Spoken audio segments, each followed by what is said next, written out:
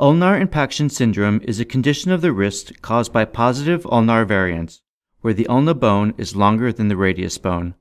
This results in excessive pressure on the lunate bone, causing pain at the ulnar side of the wrist.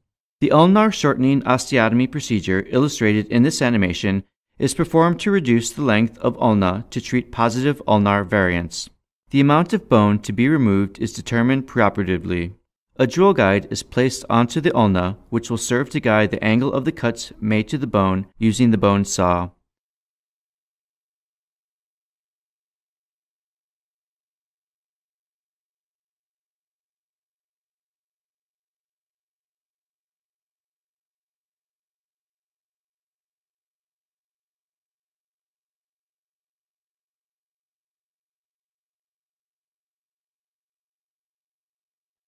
Two cuts are made, and the section of bone between is excised.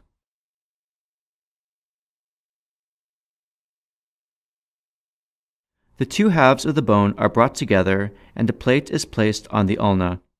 A compression device may be used to bring the bones together, and a drill guide may be used to aid in the drilling of the bone. With the plate fixed in place using screws, the ulna variance is corrected and the pressure placed upon the lunate bone is relieved.